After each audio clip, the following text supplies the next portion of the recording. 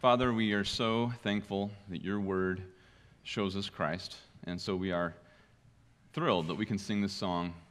Before we look at your word corporately, before we dive into the very word that reveals your glory, your greatness.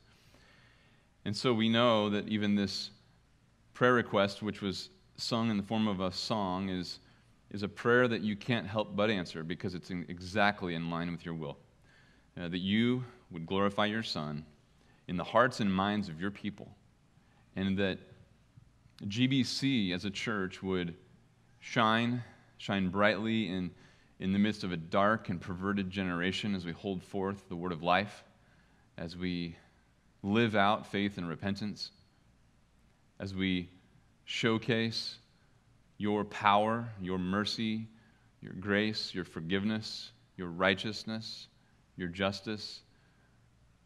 And so, Lord, we ask for grace as we look at your word so that we would benefit rightly, that you would get the glory, that all of our the heart work that needs to happen in our inner man would pave the way for you to get glory in Phoenix through the testimony of this congregation.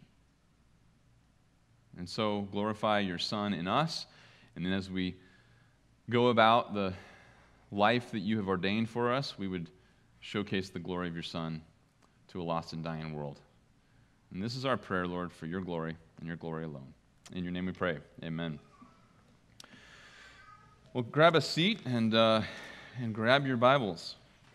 And turn in your Bibles to Psalm 51. We are going to go back to Psalm 51 this morning. And as you're turning your way to Psalm 51, I'll just quickly remind you why we are in this psalm.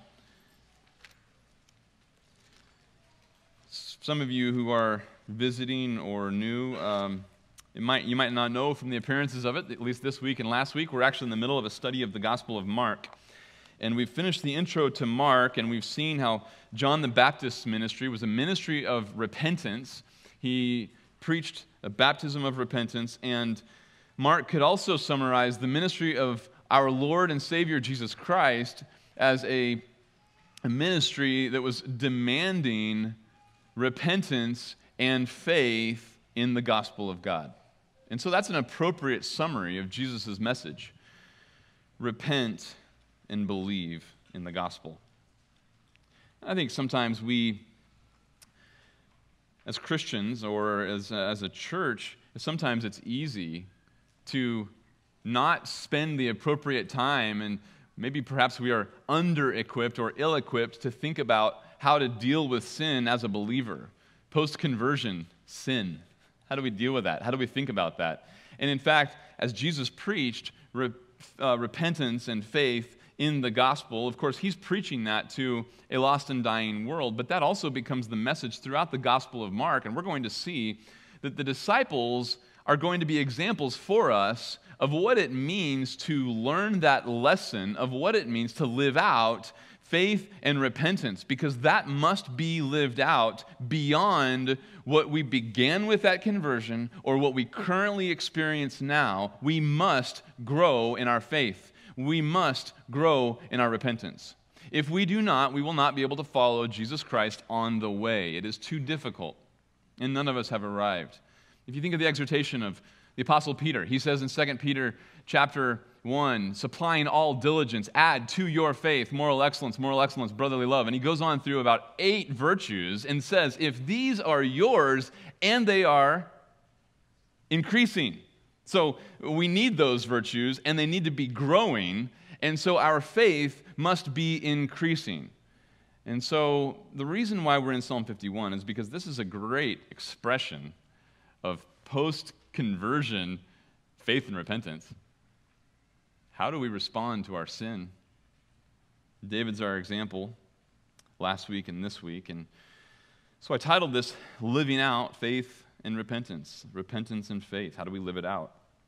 And again, that title probably wouldn't even be the title if it wasn't because I was using this as an instruction for us to benefit from Mark. It'd probably be a different title if it was just purely Psalm 51. But in light of using it as an illustration and as an instruction, as a template, as an encouragement to be able to prepare our hearts to learn what it means to live out repentance and faith like the disciples in the Gospel of Mark, that's a helpful way to approach Psalm 51. And so last time we looked at verses 1 through 9, and I mentioned that we would be relatively short in the last two stanzas, and I was probably about 10 minutes off my pace. I thought, we'll wrap this up, and then sure enough, I couldn't get to the last two stanzas. And so what do you know? I have a whole week with verses 10 through 19, and it felt like a zip file in my hands. I'm trying to just kind of keep that thing contained. The longer I'm studying verses 10 to 19, it just starts expanding and expanding. So it's going to be about 4 more weeks to finish. Just kidding. No, I really do. I really intend to finish the psalm, but don't call me a liar if we don't. That's my goal. But I was just blown away once again by the incredible power and clarity of God's Word and how it just ministered to me time and time again throughout this week. And so particularly verses 10 to 13, and that's probably going to get a little bit more of the lion's share of our attention this morning, but I do intend to look at verses 10 through 19 so we can finish up this incredible psalm. Let's read it together. I mean, just in the sense of follow along with me as I read. I want to read the whole thing so it's all in our minds, because what we looked at last week, we cannot be lost. We cannot forget it. So I'll just do a quick review here in a second, but let's get the whole thing in front of us. Starting in verse 1, David writes this: "Be gracious to me, O God, according to your loving kindness, according to the greatness of your compassion, blot out my transgressions. Wash me thoroughly from my iniquity, and cleanse me from my sin. For I know my transgressions, and my sin is ever before me. Against you, you only, I have sinned and done what is evil in your sight, so that you are justified when you speak and blameless when you judge. Behold, I was brought forth in iniquity, and in sin my mother conceived me. Behold, you desire truth in the innermost being, and in the hidden part you will make me know wisdom. Purify me with hyssop, and I shall be clean. Wash me, and I shall be whiter than snow. Make me to hear joy and gladness. Let the bones which you have broken rejoice. Hide your face from my sins, and blot out all my iniquities. Create in me a clean heart, O God. Renew a steadfast spirit within me. Do not cast me away from your presence, and do not take your Holy Spirit from me. Restore to me the joy of your salvation, and sustain me with a willing spirit. Then I will teach transgressors your ways, and sinners will be converted to you. Deliver me from blood guiltiness, O God, the God of my salvation. And then my tongue will joyfully sing of your righteousness. O Lord, open my lips, that my mouth may declare your praise. For you do not delight in sacrifice, otherwise I would give it. You are not pleased with burnt offering. The sacrifices of God are a broken spirit, a broken and contrite heart, O God, you will not despise. By your favor, do good to Zion. Build the walls of Jerusalem. Then you will delight in righteous sacrifices, in burnt offering and whole burnt offering. Then young bulls will be offered on your altar. Well, as I mentioned, repentance and faith, they're the fundamentals of Christianity. And so, like Coach Lombardi holding out the football, saying, this is a football, preparing his team for a new season, it's as though Christ begins in the Gospel of Mark telling us as Christians, do not lose sight of the fundamentals. We must master the fundamentals of Christianity, which is repentance and faith. And so the example of David is very helpful here, because David becomes a model for us of what it means to live out faith and repentance. And as we saw last time in verses 1 through 9, a real repentance on the part of a believer is going to be marked by self-indictment. I mean, this is absolutely foundational, fundamental to Christianity. It's what I look for in my own heart. It's what I look for in counseling. It's what I look for in relationships and in fellowship as we were talking about our sin and our flaws or our crimes against God. Is there self-indictment?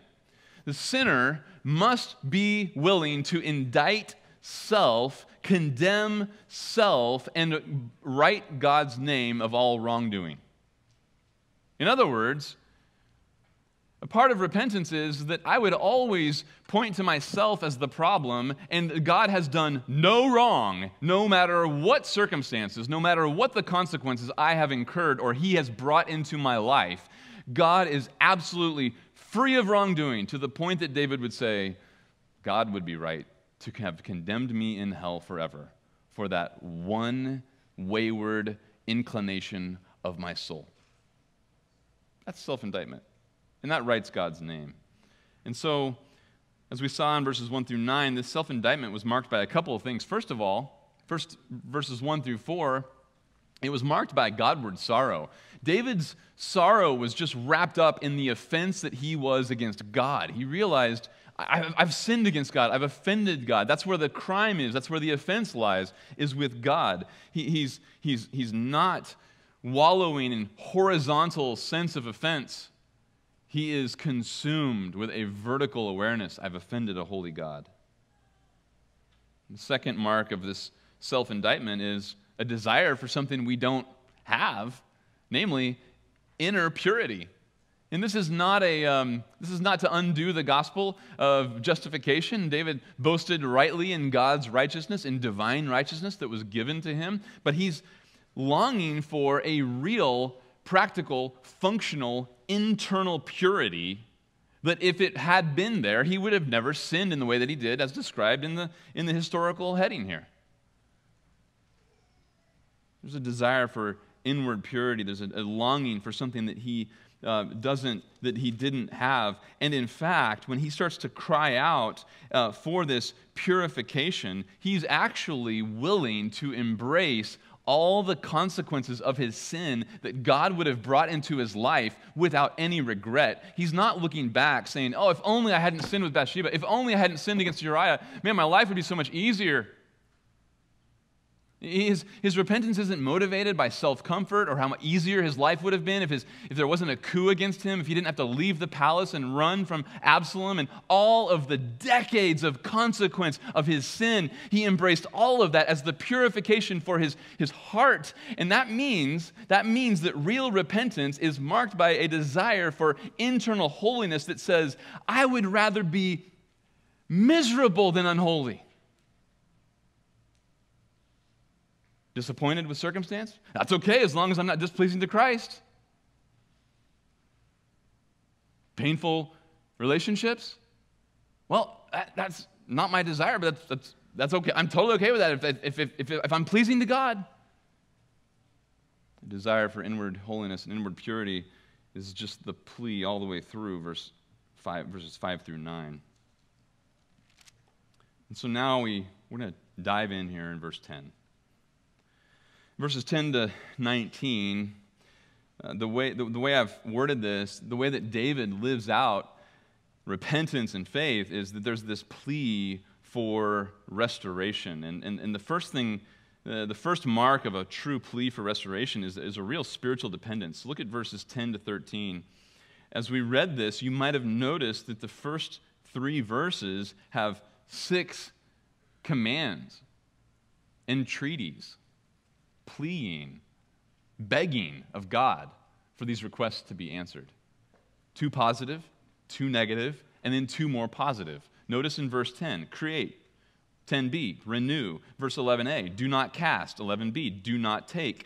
Verse 12, restore. 12b, sustain. I mean, all the way through these 3 verses, you have 6 pleas that David is making of God, saying, God, won't you do this?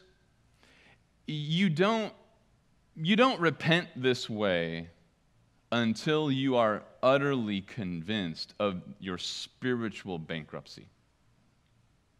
This is not the prayer of somebody who believes they have some sort of ability and that what they need to do is just make up for a wrong.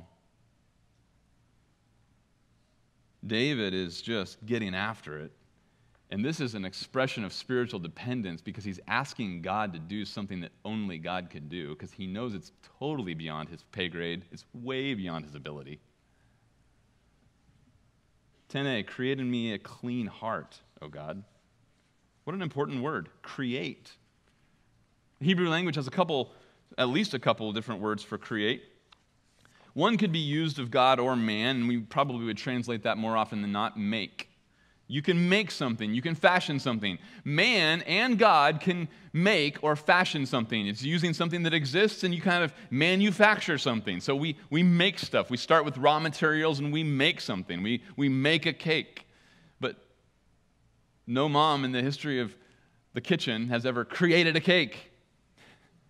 I created a cake. Oh, get your own dough, your own flour, your own batter. Just create your own cake. The word create has the idea of creating something out of nothing, and that's the word used here, and it's only used of God as the subject. This is not something that man can participate in. This is creation, not just forming, not just fashioning, not just producing. This is creation. Something needs to be created that currently doesn't exist. So David is saying, Lord, I look at what just happened with Bathsheba and with Uriah, and I know that came from my heart. That's the overflow of my own heart. So I'm asking for you to create something that doesn't currently exist, namely a very practically speaking, a clean heart. This is not a denial of justification or imputed righteousness. This is an acknowledgement that his current sin nature has produced effects, and that the current state of David's heart is not pleasing to God, and the answer is he needs a divine work. It's a powerful word.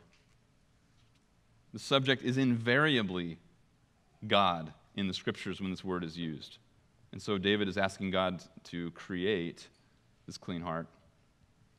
John Calvin said this. He said, by employing the term create, he expresses his persuasion that nothing less than a miracle could effect his reformation, and emphatically declares that repentance is the gift of God. But by the term create, which he had previously employed, he acknowledges that we are indebted entirely to the grace of God, both for our first regeneration and in the event of our falling, for subsequent restoration. That's exactly right. I mean, imagine if the Christian life were one of God graciously turning you from your pursuit of hell and your love of self and your worship of man and all that goes along with who you were before Christ.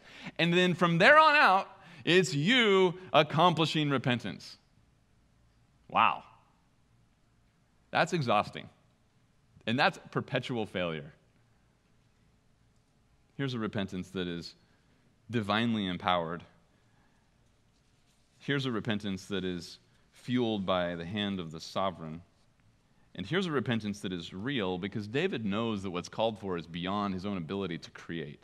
This is not something you can fashion in a theological lab. This is something produced by the hand of a gracious God. And so repentance starts as spiritual dependence, seeking from the Lord something that I could never have accomplished.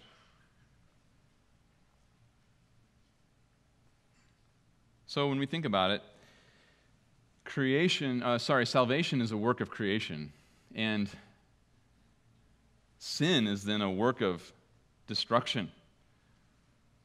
Our sin is destructive. Our sin causes harm, it does damage, and it comes from an impure heart, a heart that needs to be recreated and renewed.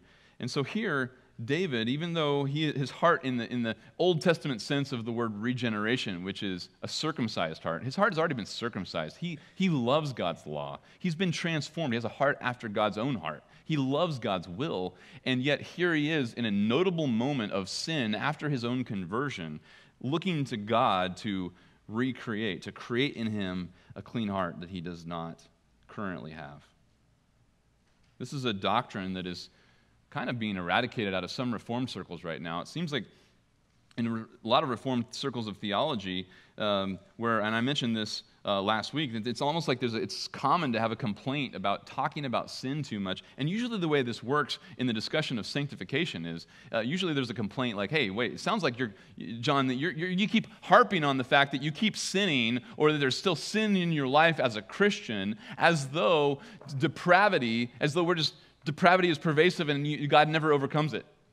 Well, of course, He totally overcomes depravity. That's what salvation's all about. But the question is after your conversion, has God glorified us? Of course not. Of course we haven't been glorified. And so we're still looking for a work to happen that still needs to be done. We are still, post-Christ, unable to accomplish faith and repentance on our own. But for the first time in our existence, we actually have a God-given ability to have power over the sin that once held us fast. And so David is sitting here excited, dependent, broken, spiritually bankrupt, anticipating the answer of this prayer, looking to God to empower him in his obedience. And he turns and he also says this, and renew a steadfast spirit in me. Renew a steadfast spirit in me. The steadfast spirit is a spirit that is established, it's steadfast, it's permanent, it's enduring, there's a readiness, there's a preparedness. This is a spirit that is ready to act. It's a spirit that endures and keeps pursuing obedience. It's not fluctuating, it's not frenetic, it's not passionately excited about obedience, but just, okay, I gave up, after 10 seconds of trying really hard, and I'm over that. It's steadfast. It's focused. And so David knows the fickleness of his own ways. He knows his own inability. He knows that he's fickle, and he's looking to the Lord to produce this steadfast spirit. Here's an application. You think about verse 10. You think about how we need to apply this to our own hearts. To the degree that I would flatter myself and vainly imagine that sin was just something circumstantial or merely external, as though it didn't come from my own heart, then to that degree, I'm not going to be practicing David's request right here. You understand that, right? Like this request comes from the sheer conviction that I know where my sin came from. And it's not the relationship, it's not the other person, it's not my circumstance, it's my own heart. And couple that with that, the conviction that I don't have the power to change my own nature. And so David appeals to God, spiritual dependence.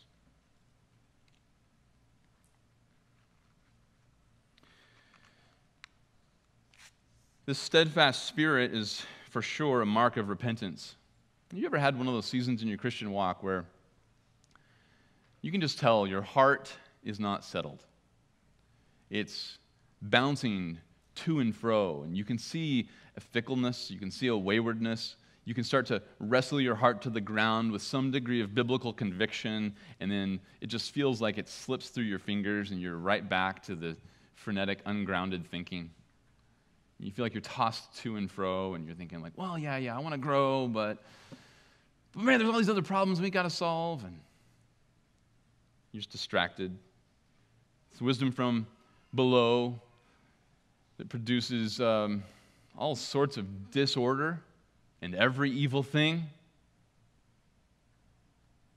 You can memorize Bible verses and still cohabitate with selfish ambition.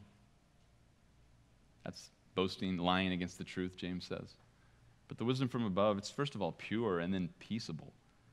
I mean, when you see repentance like David's describing here, it produces peace, rest, dependence on the Lord, steadiness. The heart becomes quieted. It embraces God's providence as good, not just as good, but as better, not just as better, but as best. And it knows that the circumstances that I'm in are actually unimprovable. Because, Lord, what I need is a new heart and a steadfast spirit. I want to walk in a way that pleases you. Is that your desire?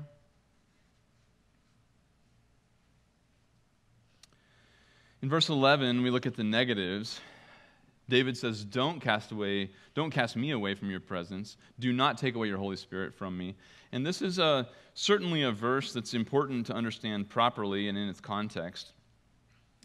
I do want to explain, there's a difference between David's experience of the Spirit and the gospel than us as a New Testament believer. And this is one of those verses where it's very pronounced. And so it's just worth mentioning that the ministry of the Holy Spirit that David experienced is actually, there's some important differences in the ministry of the Holy Spirit that we experience. Real quick, let me just mention a similarity.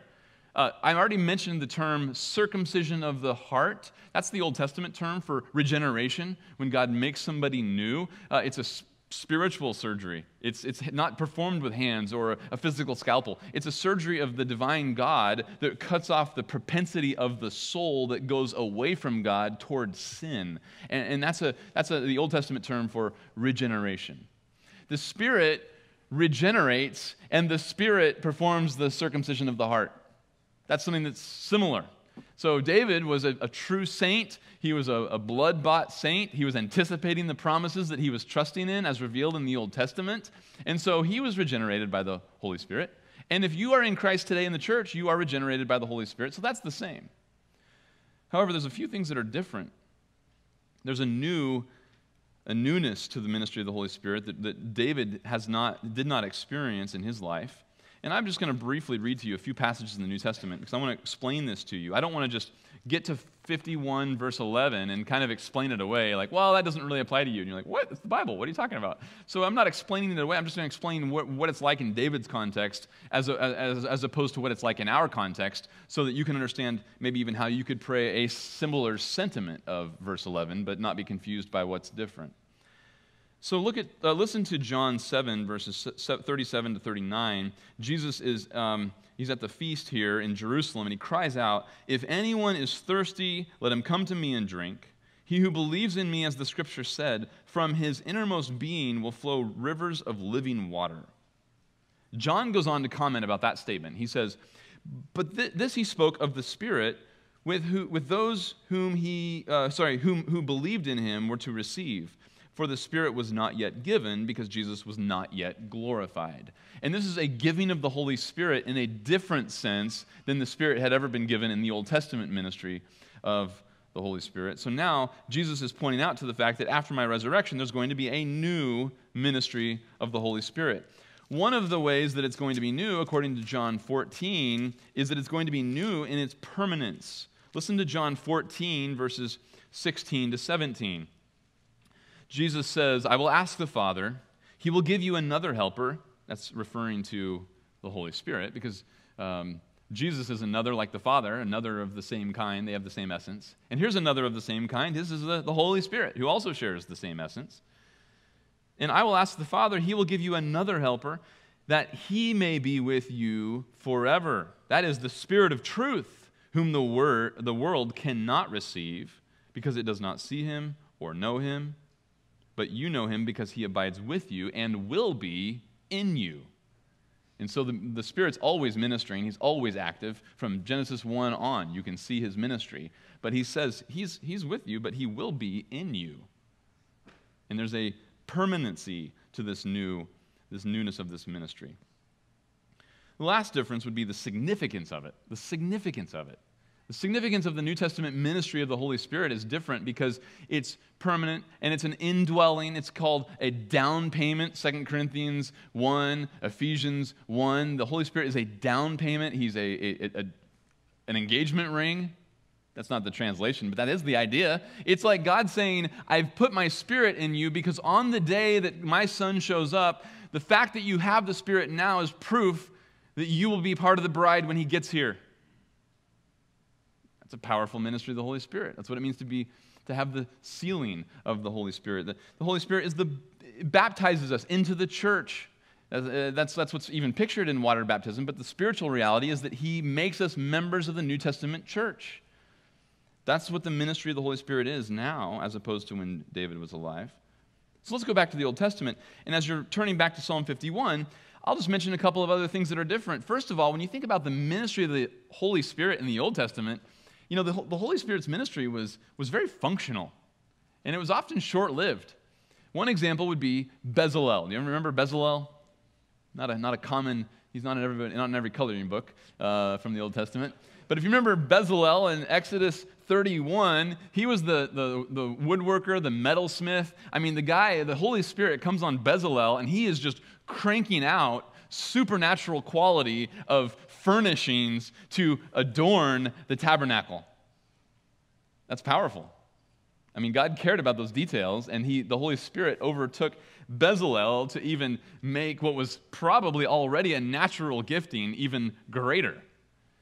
Similarly, you can see the ministry of the Holy Spirit in a theocracy giving guidance to the king, and you can even see that in a positive sense with Saul in 1 Samuel 10, and in a negative sense with Saul in 1 Samuel 19.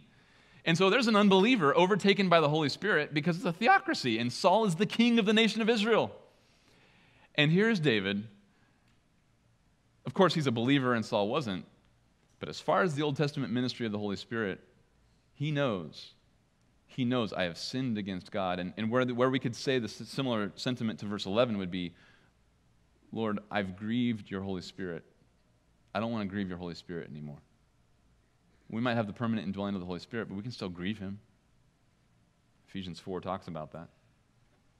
And so I just want to explain the difference in terminology there. So you don't have to look at verse 11 and think, oh, okay, so that means I'm suddenly not saved because I sinned. No, that wasn't even true for David. But the ministry of the Holy Spirit was different, and so this wouldn't be able to apply directly to our prayer.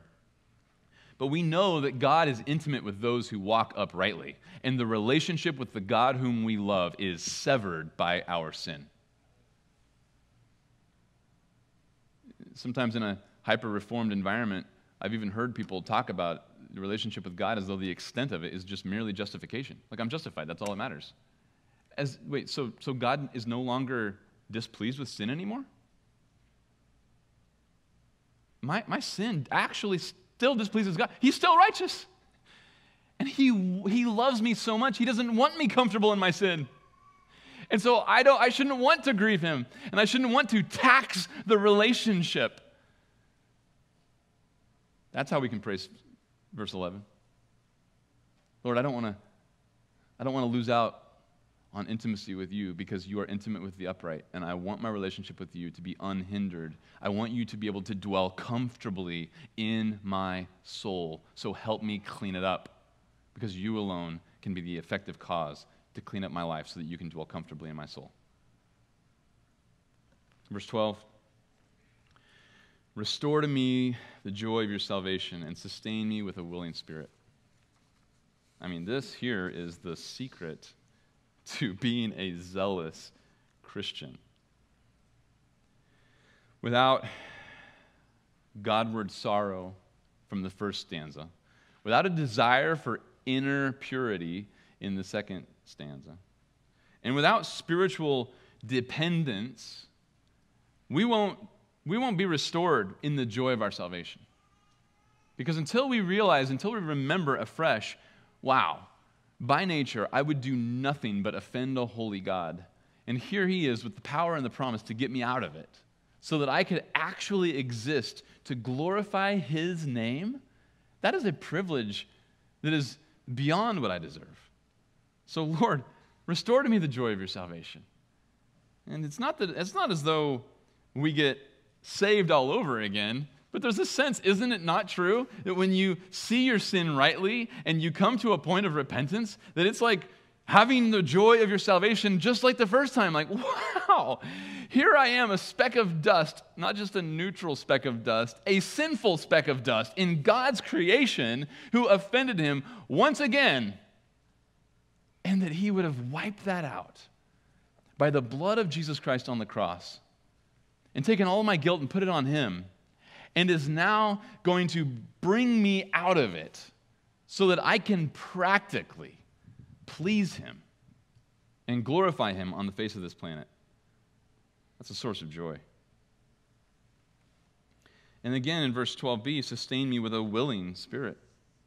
The word willing here comes from a word that means to impel or to stir. It refers to making a voluntary decision. It refers to a voluntary contribution. It's when somebody willingly does something. Their will is inclined that way, and they choose to do that. So David is actually looking to the Lord to sustain him with a willing spirit. He's saying, Lord, give me a heart that is passionate to just keep running after you.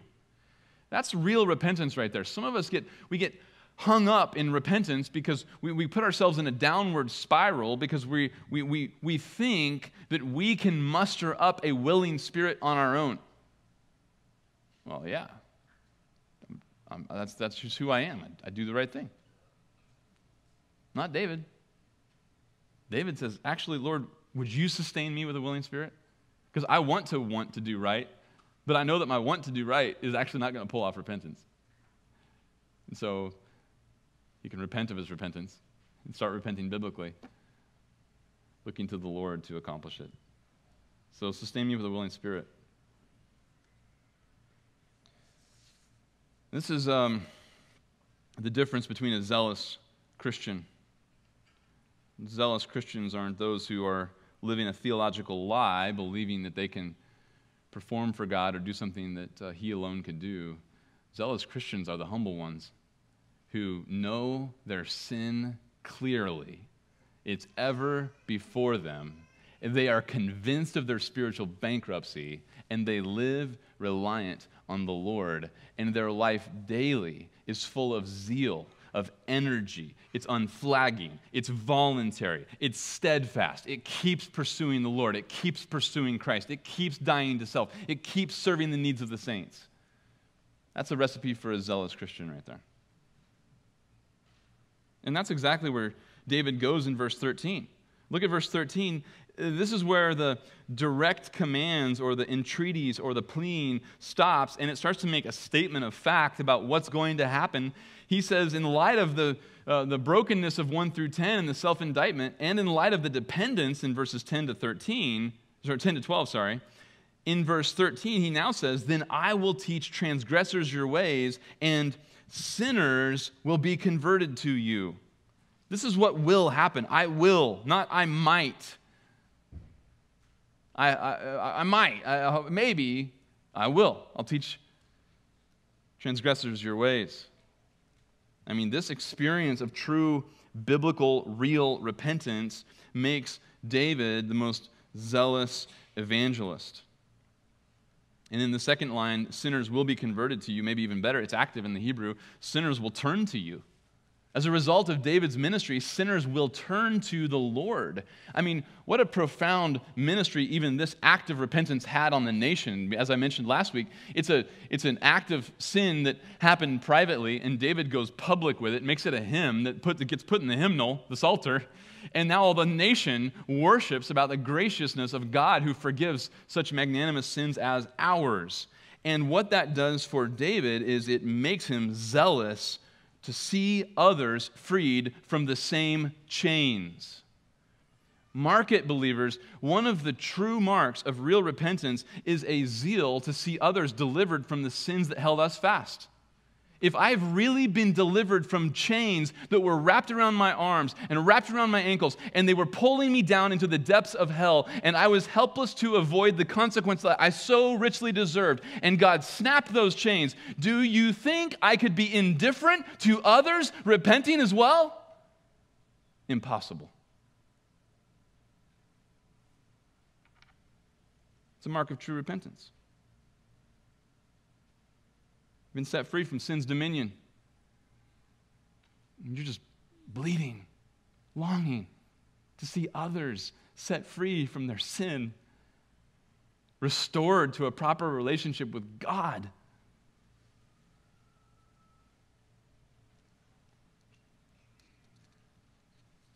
When we live out faith and repentance, we cannot be indifferent to the spiritual state of others. J.C. Ryle said this: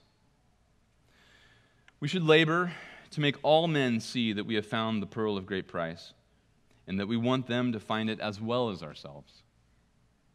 A man's religion may well be suspected when he is content to go to heaven alone. It's so true. That is so true. You look at the connection between these 6 entreaties of spiritual dependence, and the outcome being this radical passion and conviction that he's going to teach transgressors God's ways, sinners will turn back to God. That is an evangelistic zeal that is the mark of true repentance, when you've really been delivered. William M. Taylor was a preacher in the 19th century, and he told the story of a criminal who was thrown into prison and had already been indicted and I think was on death row, as far as I understand the story. Christians in the area were praying for him, and they were sending their best evangelists to the cell to share the gospel with him, to pray with him, to plead with him to repent and return. And they never touched him. They kind of kept their distance. They talked to him through the cell, through the door, and he just kept getting harder and harder and harder. And every evangelist they sent to him was met with less and less warmth and more indifference.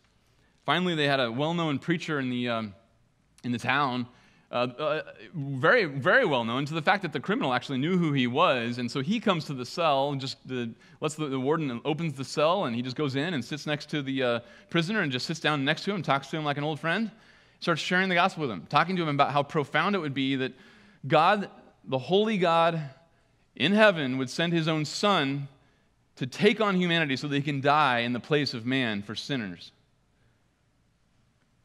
After he shared the gospel with him, he just looked at this man and pled with him with emotion and with a zeal that said, "Isn't that incredible, my friend?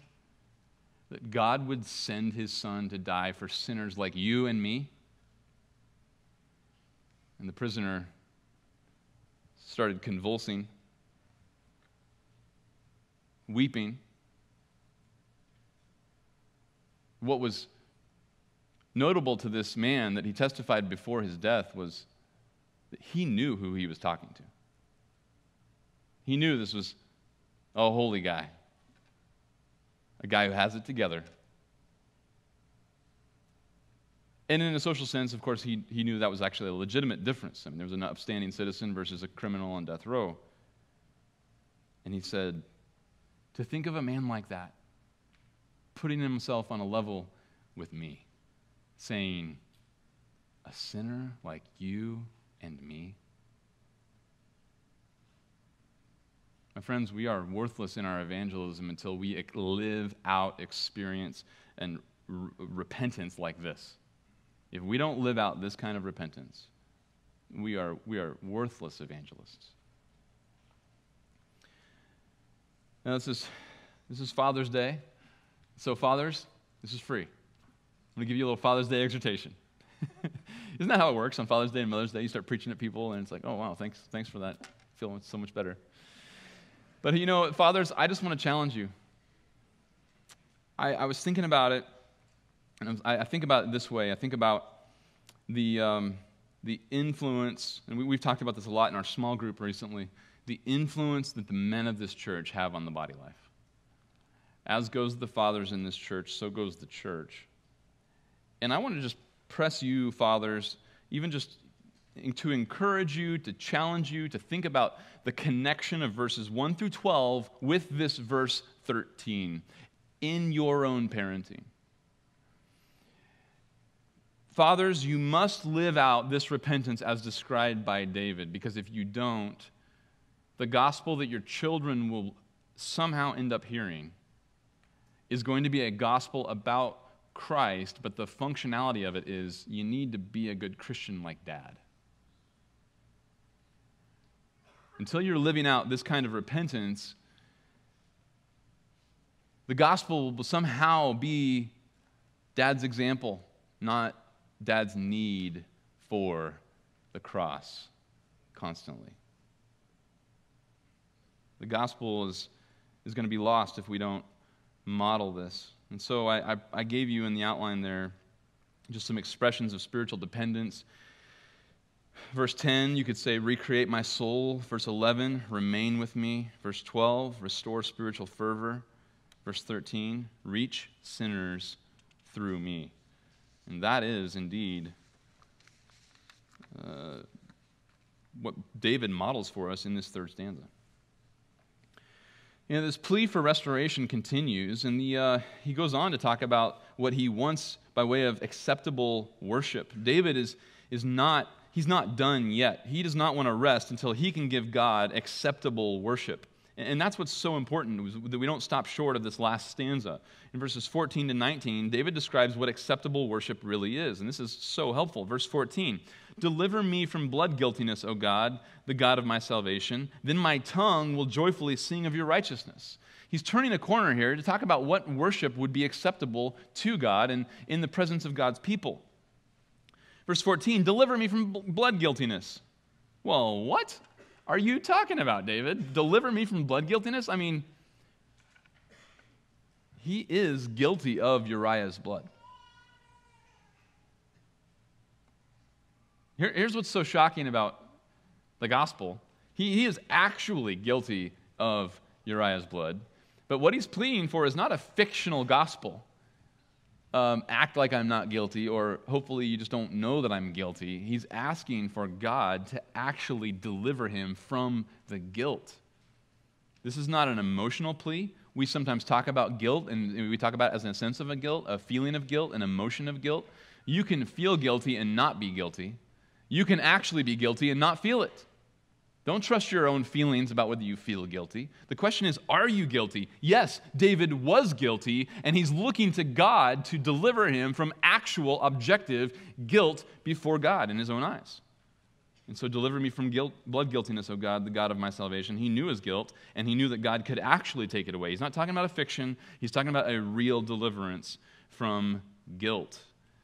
A label of being guilty, from in the category of someone who deserves judgment and consequence. Deliver me from that position, from that reality. As a result, then, my tongue will joyfully sing of your righteousness. He knows that he'll be worshiping God because of divine righteousness when God delivers him from guilt. By nature, David was guilty. By virtue of the gospel, he is given a very real status of righteousness, and that's what fuels his worship. Verse 15 continues, "O Lord, open my lips, that my mouth may declare your praise." And here's why he says that, verse 16. "For you do not delight in sacrifice, otherwise I would give it." It's a sweet statement right there, because David knows, look, I've got a whole sacrificial system. I mean, he's the king. He's copied down the entire Torah by hand so he can read it every day as the king. And he's sitting there saying, you don't delight in the sacrifice, otherwise I would give it. In other words, I sinned with Bathsheba. Sinned with Uriah. Okay, got to do this animal, that animal, take care of it by 7 days, and then we can, sacrifice it, and I can be cleansed and on my merry way. He knows that's not God's heart. That's not what God's pleased with. Perform crimes against God, go kill animals, and you're on your merry way. He's saying, no, that's not what you're after. Some perfunctory religious ritual. He says, you do not delight in sacrifice, otherwise I would give it. If that were what pleased you, is just a mere killing of the animal, I would gladly do it.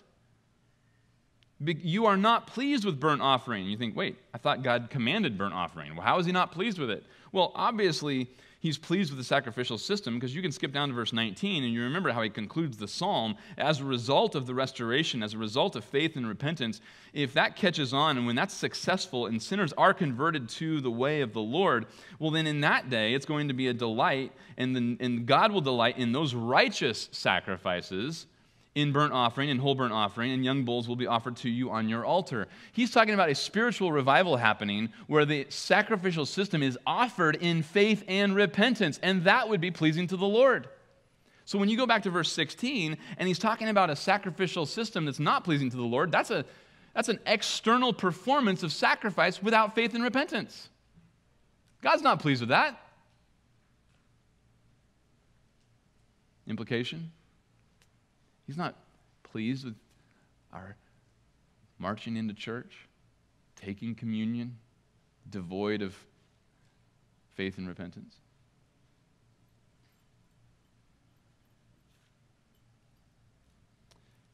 What is God pleased with? Verse 17. The sacrifices of God are a broken spirit, a broken and contrite heart, O God, you will not despise. That's what God wants. That's what he delights in. That's what he's pleased with. Can you please the Lord? Here's the one thing you have that pleases the Lord: brokenness, contrition, regret over the fact that, yeah, there it is. I just drug God's name through the mud again. Lord, that's wicked, and that's got to go. Would you please help? It's a broken and contrite heart, and God will never turn that sacrifice away. I could come with 1,000 sacrifices. I could come out with 1,000 contributions. None of them please the Lord. The one that pleases the Lord is a broken and contrite heart. That's what the Lord will never turn away. That's what he's always pleased with.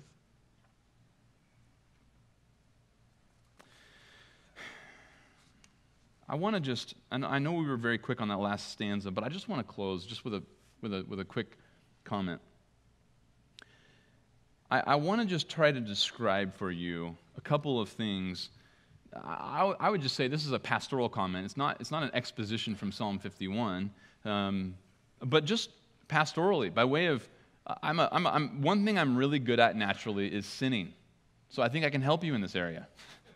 And I just want to say this by way of experience, by way of, as a pastor, as a Christian, as hopefully a faithful repenter. There's two very typical but yet dangerous tendencies with regard to repentance, and I want to highlight for you. First of all, I see this in my own heart, and I see this in counseling quite often. It's the superficial response. It's superficial repentance. There's a tendency at times where we can be glib and casual in our response to sin, and this response to sin lacks conviction. It lacks real conviction, real sobriety. I've seen people acknowledge sin, maybe even serious sin, maybe even a season of serious sin. And it's just almost like, yeah, it's really bad. But no, I repented on Tuesday, 10:19 a.m. Yeah, it's just right there. I wrote it down. Yeah, repented. Good, got it. Moved on my merry way. So that's over. And it's like, really? I mean, I understand that you could have clarity and you could have brokenness over sin in a moment. I get that. But there's a glibness and a casualness. Like, you were dominated by sin for years, and then it just evaporated? I mean, let's be honest, my friends. Idols do not fall over on their own. They don't just melt. They don't just turn to dust. And so there's a superficial response to sin that's just always concerning. I get very concerned about response to sin that lacks conviction. The other response, the other dangerous but typical response would be a morose response to sin. This would be the one that's moping and self-absorbed. It's a response to one's sin that lacks joy.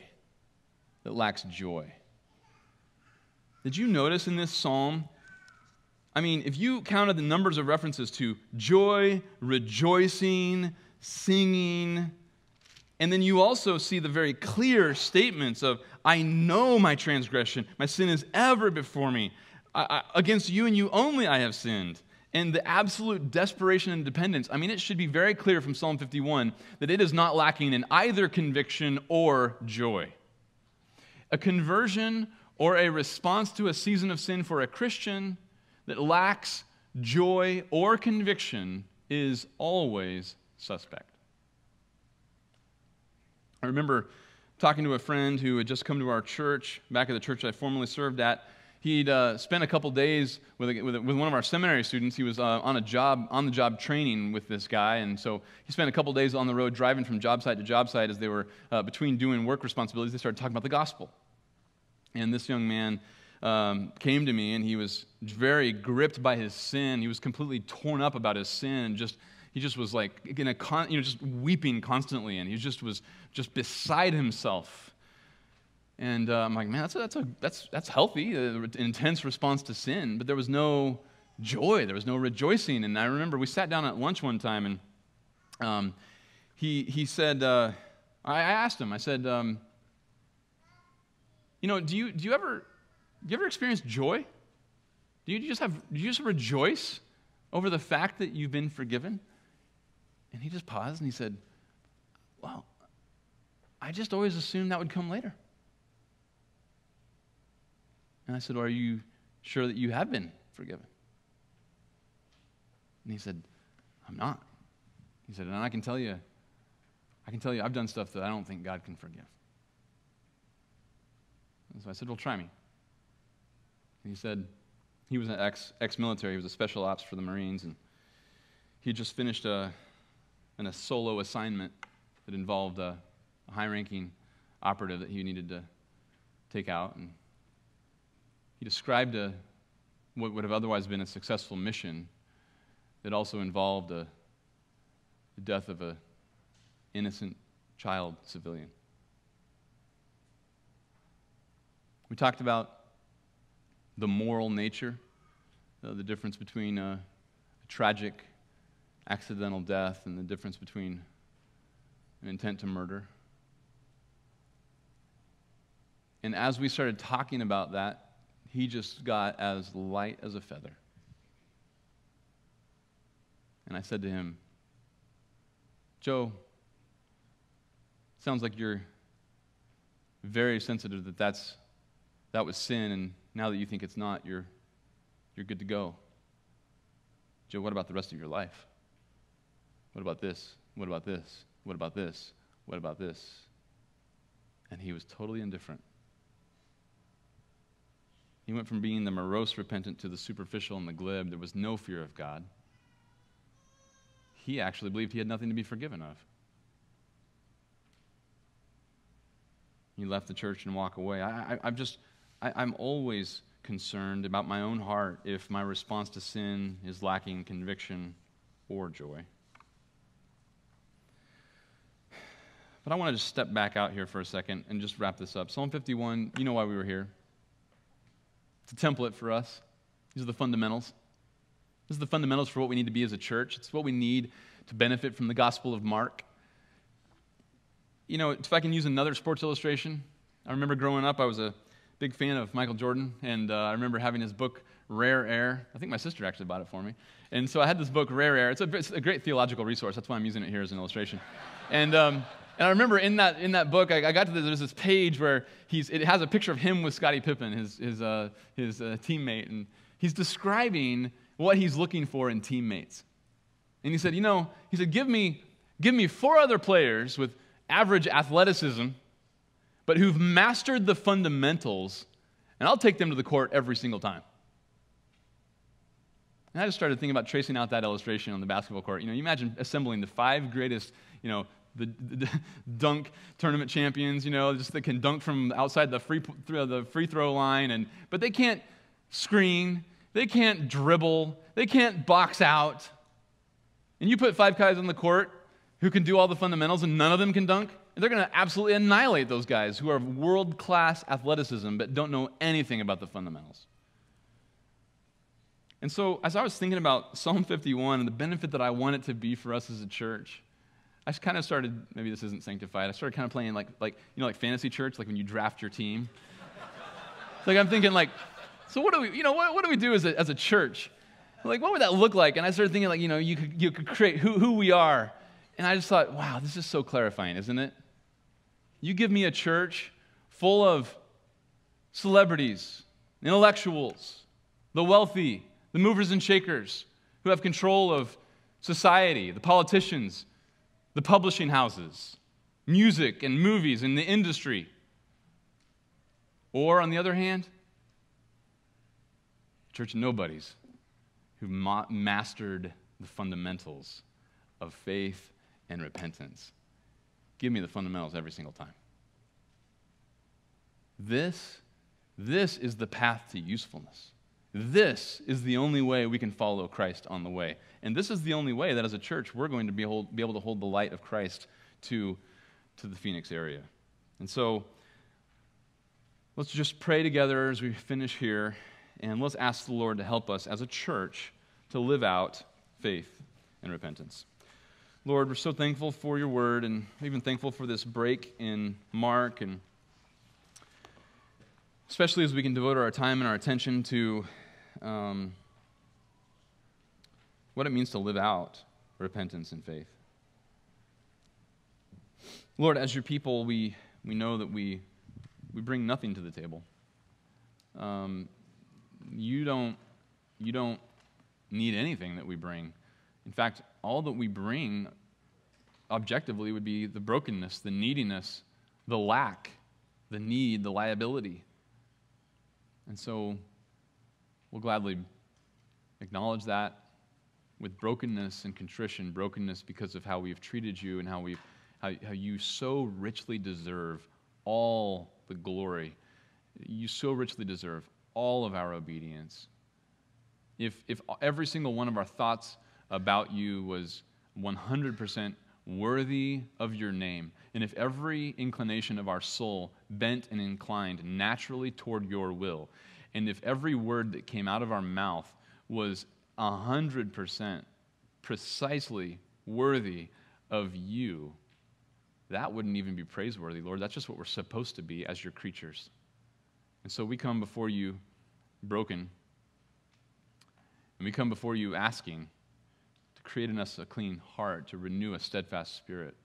We ask that you would cause our hearts to be so steadfast, so willing, so voluntary, that our service to you would be rich, zealous, white-hot, fervent.